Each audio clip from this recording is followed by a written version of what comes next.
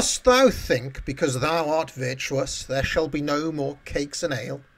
This is Sir Toby Belch's legendary rebuttal to the puritanical Malvolio in William Shakespeare's Twelfth Night. In that play, Sir Toby Belch represents the eternal spirit of Carnival, an almost paganistic figure of festival fun. Sir Toby is continually drunk, playing pranks, singing and dancing in a boisterous manner, and generally louting about. His nemesis, Malvolio, the house steward, is a kind of Jobsworth killjoy who hates parties and continually attempts to shut down Sir Toby's fun. He represents the eternal spirit of Lent. He wants business as usual, and he wants order to return to the household despite the fact that it is Christmas time. During the play, he is relentlessly bullied and mocked in a manner that almost certainly crosses the line. But at the end, he vows, "I'll be revenged on the whole pack of you." I'll be revenged on the whole pack of you. It has been most notoriously abused. And indeed, in real life, the Puritans did get their revenge by closing down the theatres after Oliver Cromwell came to power, and that included Shakespeare's Globe, which was closed in 1642 and remained closed for the next 355 years. Among other things, Shakespeare's play is about the irresistible clash between Carnival and Lent. On the side of Carnival, hedonistic excess, and on the side of Lent, life-denying sobriety. Shakespeare was a theatre man, so it seems to me that he was probably on the side of Carnival. But nonetheless, he recognised that Lent was never going to be too far away, like a kind of avenging angel. Thus the whirligig of time brings in his revenges. Now, Lord Byron captured the essential dialectic between Carnival and Lent in Don Juan. Let us have wine and women, mirth and laughter, sermons and soda water the day after. The hangover will follow the knees up as day follows night. Now, it strikes me that this also seems to happen on a civilizational level. As I mentioned, the Elizabethan period was one of excess, featuring many a jig. In the era of Cromwell, singing and dancing and games of all sorts were banned. Then, in the era of the so-called party king, Charles II, excess was back in a big way. My name is Charles II. And this would accelerate and ultimately culminate in the gin craze, which followed the accession of William of Orange to the throne in 1688. The carnival conditions are captured by William Hogarth's famous prints, Beer Street and Gin Lane. The most shocking scene in Gin Lane is the mother in the foreground who has let her baby fall out of her arms to his presumed death below.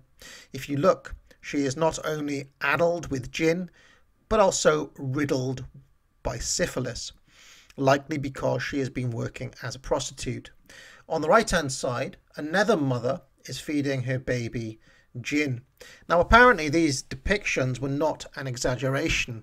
According to the Wikipedia entry on this print, in 1734, Judith Dufour reclaimed her 2-year-old daughter, Mary, from the workhouse where she had been given a new set of clothes. She then strangled the girl and left her body in a ditch so that she could sell the clothes for 1 shilling and 4pence to buy herself some gin. In another case, an elderly woman, Mary Estwick, let a toddler burn to death while she slept in a gin-induced stupor. However, by the Victorian era, the pendulum had swung back the other way, and Victorian morality was such that Shakespeare's plays were censored and cleansed of material considered to be inappropriate. In 1885, all male homosexual acts were banned in Britain for the first time. Efforts were made to clamp down on prostitution. Schooling became incredibly strict, as witnessed, for example, in Jane Eyre, who is branded a sinner and a liar and made to stand on a stool all day for the crime of dropping her slate. You know, the slates they used to, use their chalk on. Also, during this period of Lent, the police force massively expanded and criminals were put into imposing neo-Gothic prisons intended to strike the fear of God into the sinners. Although, of course, these prisons were not harsh enough for our friend Thomas Carlyle. However, by the Roaring Twenties, Carnival was back again with a vengeance, as Cole Porter sang. In olden days, a glimpse of stocking was looked on as something shocking, but now God knows anything goes. Good authors too, who once knew better words, now only use four-letter words, writing prose. Anything goes. If driving fast cars you like, if low bars you like, if old hymns you like, if fair limbs you like, if Mae West you like, or me undressed you like, why nobody will oppose. When every night the set that's smart is intruding at nudist parties in studios, anything goes. By the 1950s, people in Britain were getting their powdered egg rationed to them by the government, of course, and notably social attitudes had become much more conservative again. And this brings me on to the past 30 years or so. If you were a teenager in the 1990s, like me, you will know that unmistakably we grew up in a time of hedonistic excess.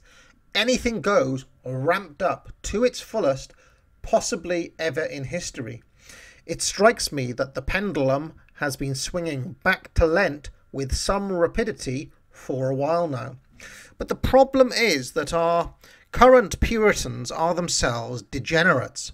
This is a situation that cannot sustain, because the spirit of Lent, which is an irresistible force, tends, as we have seen, to, let's just say, pull in a conservative direction. Lent cannot brook showing kids quote-unquote kink at a pride event. So it seems to me that at some point these tools of censorship that we've been seeing, which have been used for liberal ends, will actually be co-opted and used in a conservative direction at some point in the next 20 or 30 years. That would be my prediction. Thus, the whirligig of time brings in his revenges. Buy Foundations of Writing on the Academic Agency. To write clearly will help you to think clearly. The ability to communicate ideas in lucid prose is foundational to success in many areas, and it is a basic requirement in every walk of life. You will learn the parts of speech and come to understand the core functions of the English language, sentence construction and syntax, punctuation, style, and common mistakes. Once you see how mistakes are made, you will not unsee them. You will know for the rest of your life. Foundations of Writing. Buy it now. Be sure to like this video and subscribe, and if you really like my content, maybe consider joining the channel or donating, or maybe even buy a mug. I am grateful for all of your support. Now get out.